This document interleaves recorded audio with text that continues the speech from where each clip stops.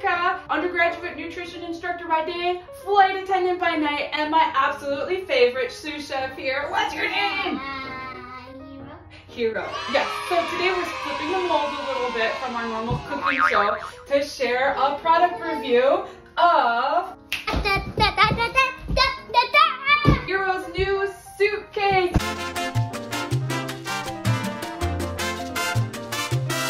And we figured what a great opportunity to share our next travel. Where are we going? Japan!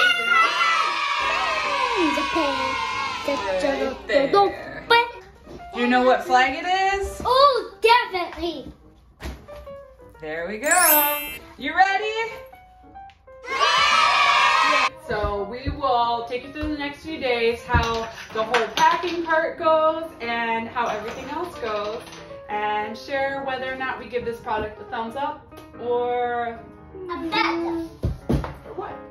what else?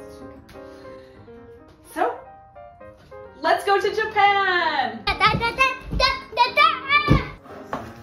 There's like the space of this hello room. Oh, good.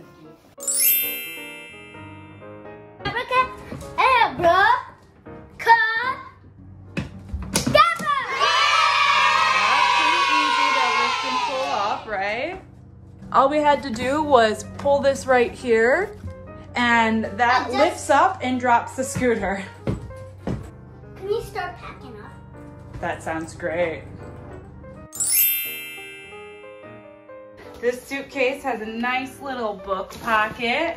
What else are you gonna pack in here, Hero? My food! Eh? My pajamas! Okay. My bucket! My jacket! Those are the shorts. Socks! Yeah. Okay, so we have about 4 or 5 days worth of clothes in here. And we definitely have some more room for toys. What do you think? Do we have some room for toys? Uh-huh. All right, awesome. I made it. I covered it. All right, perfect. Can you close it up for us? All right, so much room left over there, huh?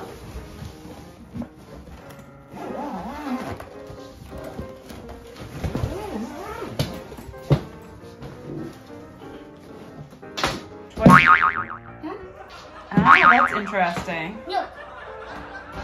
That's something to know. Well,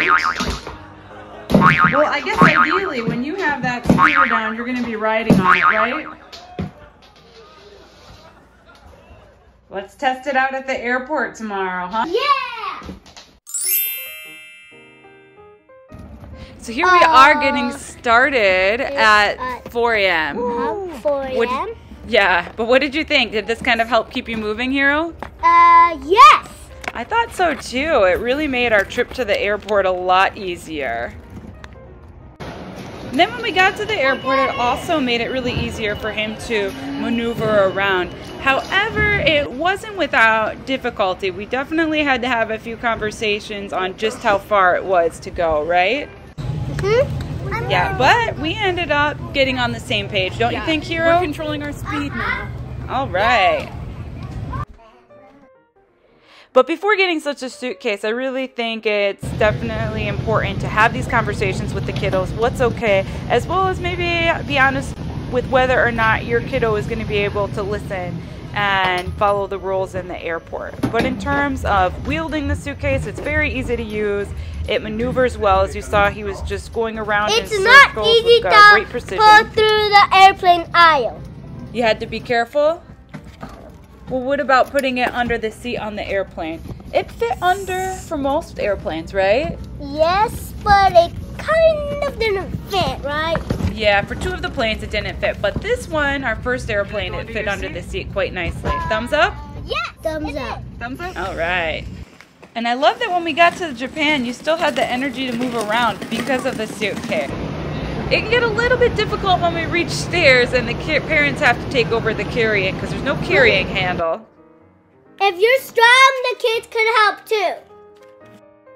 But we did have to set clear boundaries on when it was safe to use the scooter and when it wasn't, such as at the train station, definitely not safe.